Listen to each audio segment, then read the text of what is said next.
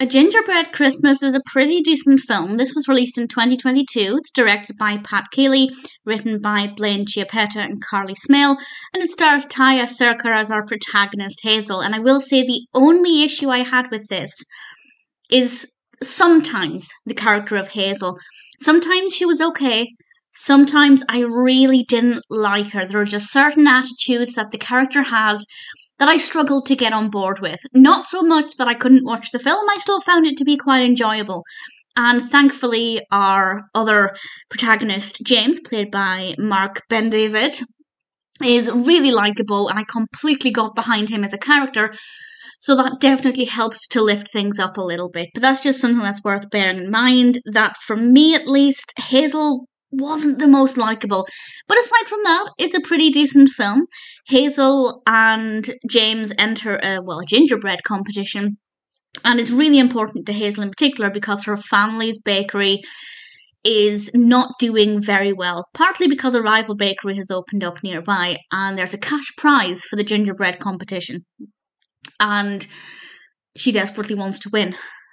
And she's a lot more emotional about it than James is because obviously, well, I say obviously, it's really emotional for her because her mother put her heart and soul into the bakery. Her mother is no longer with her. So it's definitely a very, very difficult emotional journey for Hazel. And that can sometimes excuse some of her behaviours and her very unpleasant attitudes sometimes, but not always. It doesn't excuse all of it.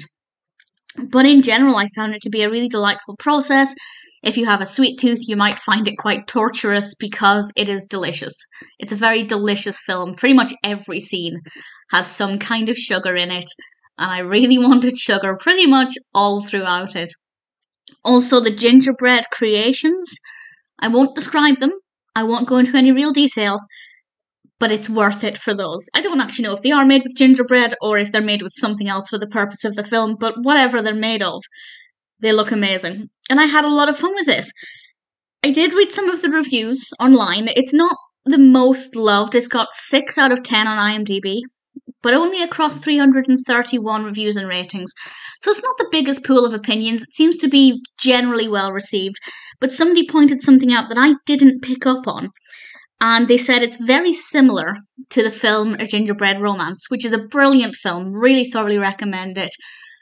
And it's similar in the sense that our protagonist is an architect. That's Hazel's background. And they are making gingerbread. But I will say, if you've seen A Gingerbread Romance, that's where the similarities end. Well, it's a Christmas rom-com, so there are other, traditional hallmarks of a Christmas rom-com in both films. But if you've seen that film and you think this sounds like a copycat, or, just something that's really similar, it's not. There are enough differences. They have a very different feel. I think the characters are very different people.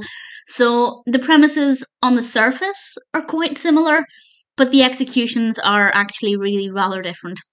I also don't think this is the most predictable film either, which was really surprising. And I found that to be quite delightful. So it's a decent enough narrative. It's certainly quite festive. It's very delicious. None of the characters are bad, but I don't love Hazel. But as I said, James is likeable enough that he helps to bring that up a little bit. So it's worth watching. If you like sugar-based Christmas films, then A Gingerbread Christmas is worth checking out. It may not be perfect, but I still enjoyed it.